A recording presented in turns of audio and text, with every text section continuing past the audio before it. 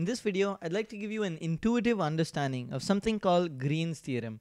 If you didn't guess already, Green's theorem is this weird looking thing with a bunch of integrals over here. So to start off with, I'm going to assume that you already know what a vector field is and how to take partial derivatives. But if you don't, I highly recommend that you check out my article on back on our website. I'll link to it in the description below. So to start off with, let's say I have some vector field, and vector field is basically a vector at every point in space, which is described by some function. So I'm just gonna draw a bunch of random vectors here. I don't know, this could be a vector field, right? And what I want to know is, given some string, right? Let's just say I place a string in this vector field, and let's just say this vector field corresponds to, I don't know, force or velocity, but just keep it general for now. And let's say I place a string in it, right? Let's say I take this piece of string and I loop it onto itself, and I just sort of plop it into the vector field.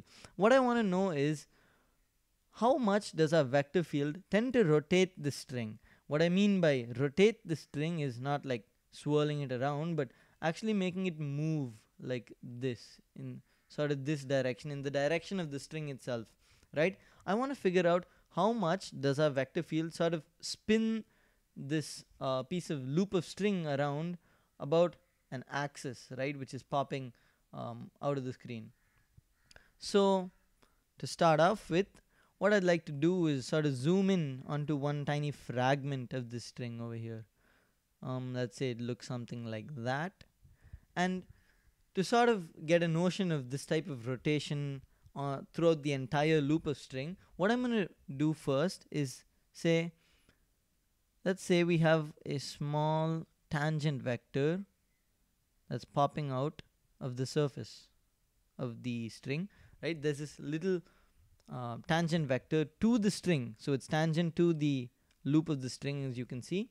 And what I want to do is take the dot product of that little vector with the vector that's coming from my vector field, right? So the vector which I've drawn over here is sort of coming from f, so I'll label it like that. And how does this give you a sense of rotation? Well, you can imagine that if f is pointing like directly outward and is completely orthogonal to our tangent vector over here, then our vector field wouldn't rotate the string at all. It would sort of just push out on it and make it grow. So it would do something like that.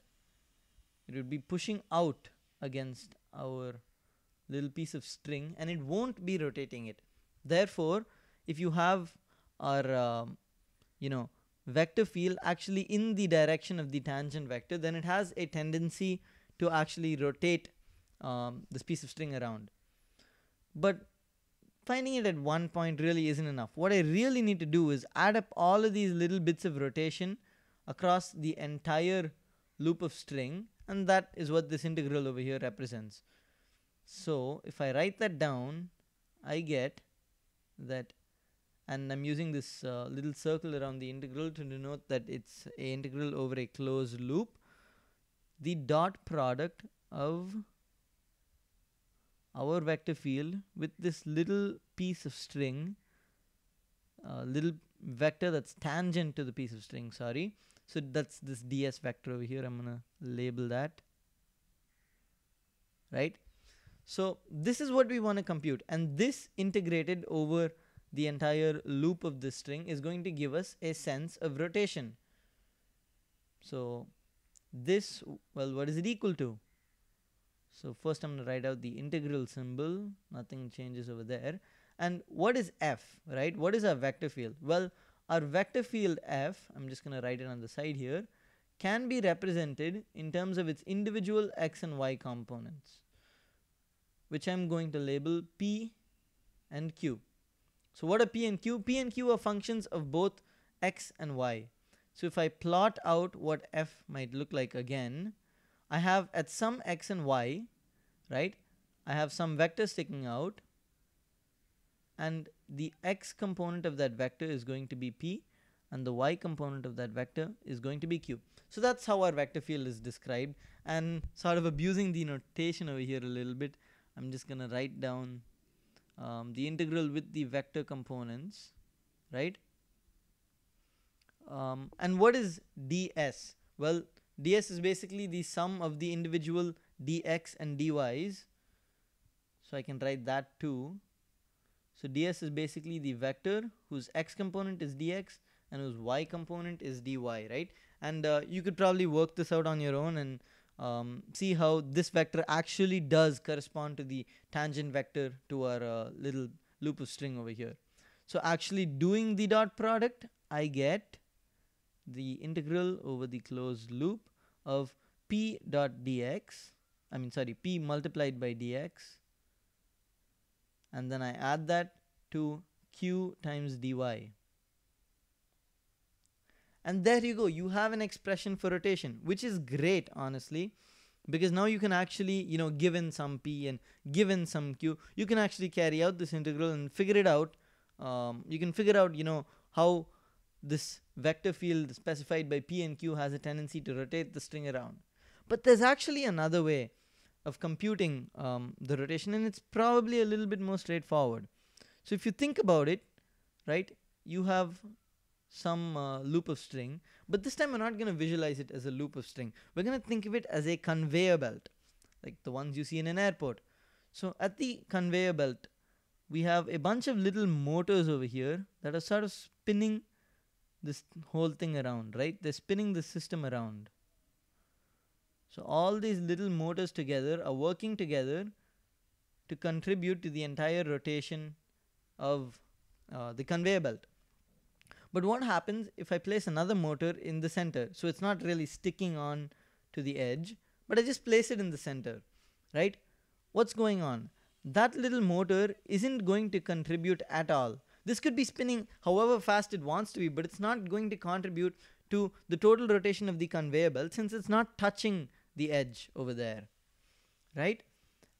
So how do I represent the total rotation that's going on over here? Well, I represent that as the sum, and I use a double integral to sum over the entire surface over here. So I'm going to call the surface S, right? Little bold over there. And what I'm going to do is sum over the surface, but what am I going to sum? I'm going to sum up the little bits of rotation. And you could probably check this out, but the local rotation is given by something called the curl of the vector field, which is represented by del cross f, right? And if you actually go out and compute this, what you get is the total amount of rotation across this entire surface. That is what this integral is giving over here. Okay, now here's the big moment. We can see that this expression over here does give us a sense of rotation, but so does this one. So what does that tell you? It's pretty straightforward. You can equate the two, right? So I'm just gonna write it down right now. This is exactly what we've derived. P dx plus q dy, and that is going to equal to the same thing as summing over the integrating over the surface del cross f. And that is Green's theorem. But there's a small little thing that you probably might have noticed. You can't really take the cross product in 2 dimensions. You need 3 dimensions to take the cross product because the third vector is going to be orthogonal and all that. So that's why when you write out this theorem in 2 dimensions, you end up with this expression, which kind of does look like the curl of a vector field. You can think of it as the curl definition for 2 dimensions. And you can think of my del cross f as sort of representing always the curl of the vector field and not actually being a cross product. But those little technical issues aside, this is pretty beautiful. I mean, and it's really quite simple, which is what really surprised me. This weird multivariable integral stuff all simplifies to essentially the problem of the conveyor belt. When you have a conveyor belt spinning, all this whole theorem is telling you that the sum of rotations across the entire surface is the same as the individual little pushing factors across the edge of the surface. And that makes sense because, like I said, you can put a motor inside and you can spin it as fast as you want, but it's not going to contribute to the rotation of this entire string / conveyor belt or whatever else you might want to think of it as. And that is Green's theorem.